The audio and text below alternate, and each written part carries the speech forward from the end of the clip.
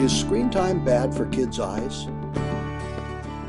A lot of patients ask that question, and I think that there's not really a whole lot of firm medical evidence that screen time causes